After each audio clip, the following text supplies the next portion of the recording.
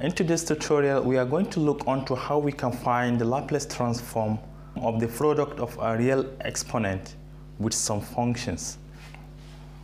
And this formula will guide us in finding these Laplace transforms. If we are asked to find the Laplace transform of the product of an exponent with a function that you can take the Laplace transform of, the new function which is going to be obtained will be in the form of s minus a. And to find this function of s minus a, you have to take the Laplace transform of this function, then you substitute s with s minus a. So now let us see how we can find the Laplace transform of these three functions. The first one, we are asked to find the Laplace transform of the exponential 3t times t to the power of 2. What we are going to do, we are going to find the Laplace transform of t to the power of 2. Then we replace s by s minus 3. So therefore, the Laplace transform of t to the power of 2 is the same thing as 2 factorial divided by s to the power of 2 plus 1. And this is equal to 2 factorial is the same thing as 2.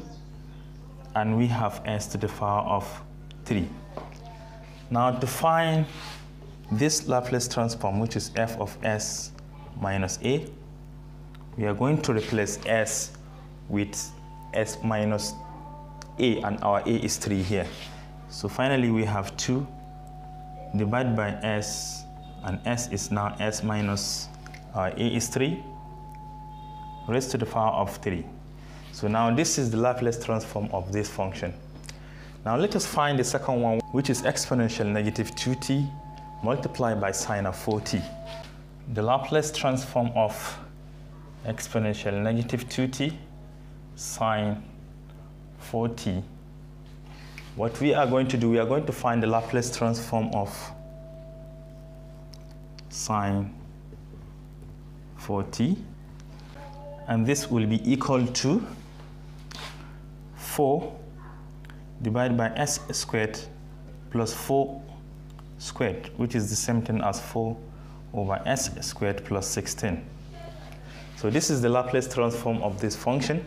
So to obtain f of s minus a, which is the Laplace transform of this product, we are going to replace s with s minus a, and this will be equal to 4 divided by s minus a, and our a here is negative 2.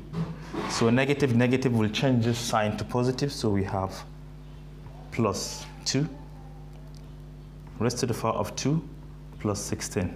So therefore, this is the Laplace transform of this function. Now let us look on to the last one, which is the Laplace transform of exponential 4t cos 5t.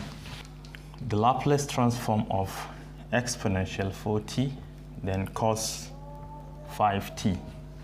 First of all, we have to find the Laplace transform of cos 5t.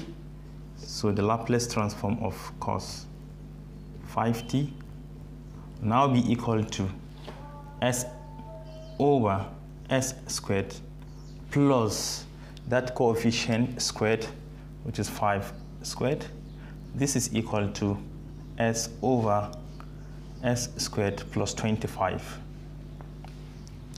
To find the Laplace transform of the whole function, which is s minus a, we are going to replace s with what? S minus this coefficient, which is non-zero scalar.